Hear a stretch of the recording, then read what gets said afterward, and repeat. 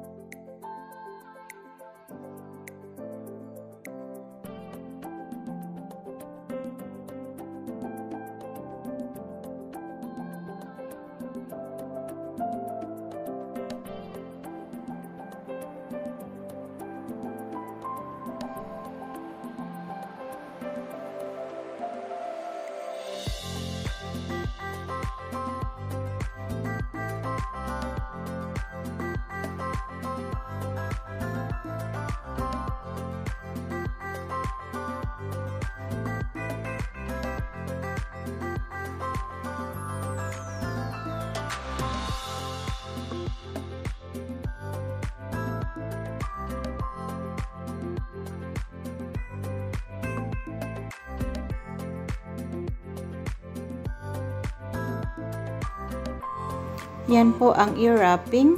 Now, ini-knit stitch po natin siya by pulling yung nasa babang yarn po over the top ng peg.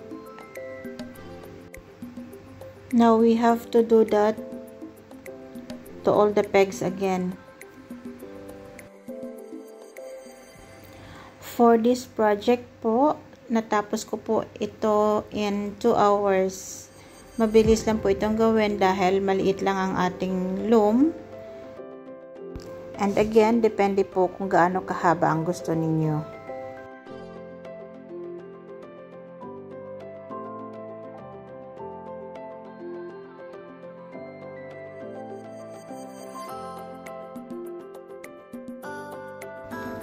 We will keep the same procedure po hanggang kung anong haba or length ang gusto nating gawing mittens or arm warmer.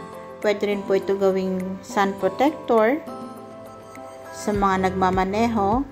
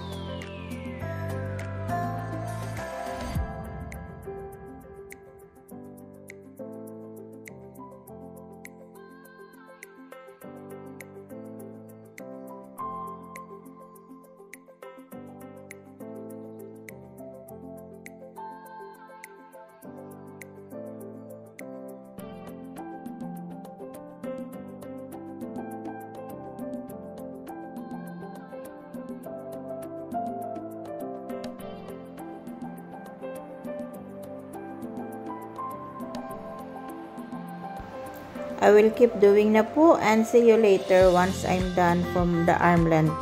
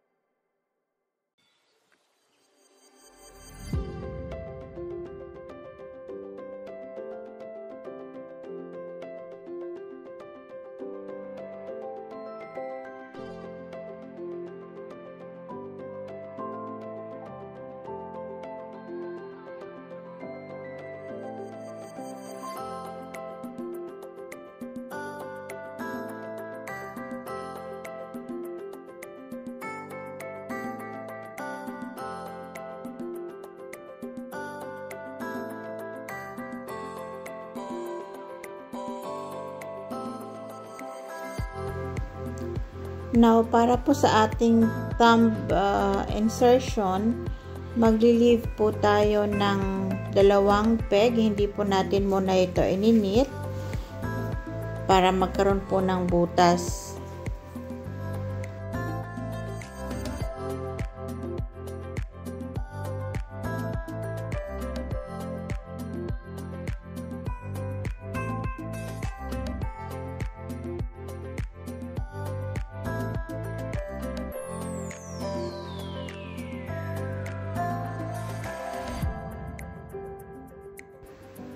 So, katulad nga po ng sinabi ko kanina, magli-leave po tayo ng 2 pegs.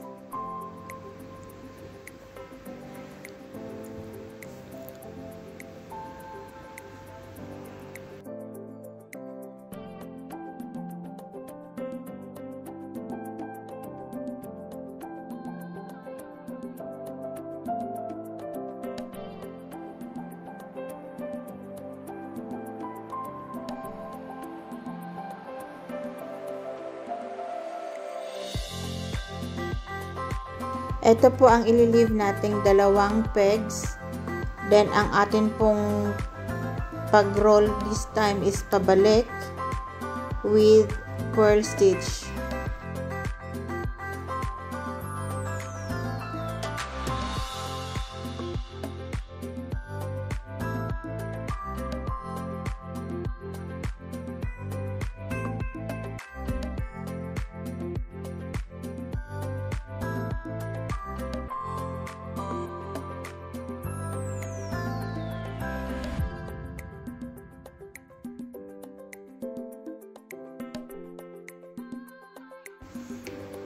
This is how to do the purl stitch po. From the existing loop, kunin natin from down and replace the loop. Again,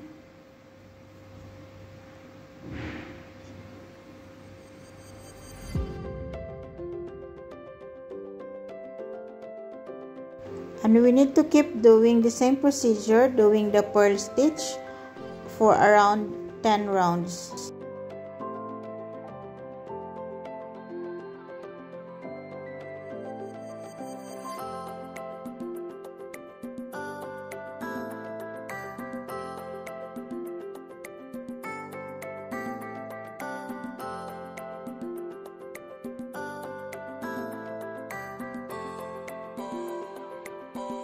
I will do fast forward po. Then, after po ng 10 rounds ng purl, babalik po natin again ng normal e-wrap stitch.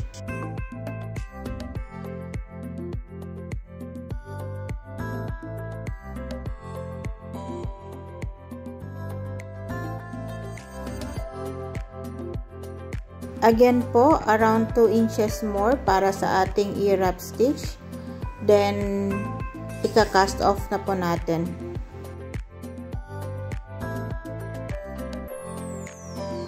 At this time po, i-close ko na ulit yung ginawa nating hole para sa ating thumb finger.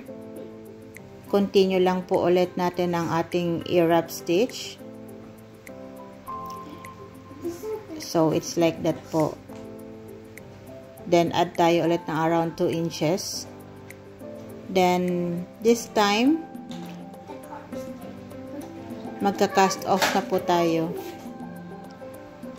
Ang casting off, mag-purl po tayo ng isa, then attach natin sa kabilang side and take it out, attach again, and knit. Doing same procedure, paikot po ulit.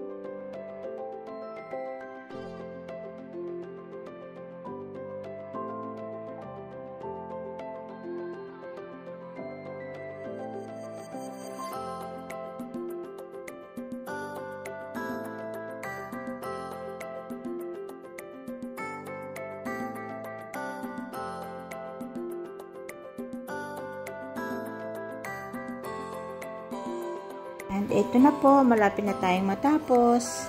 Para po sa mga hindi pa nakakapag-subscribe, please do subscribe now and hit the notification button para po ma-notify kayo sa mga susunod ko pang mga post.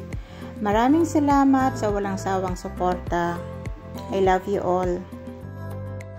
Sa may mga request, comments, please feel free to write it down po so that masaya po ang ating interaction. Salamat again!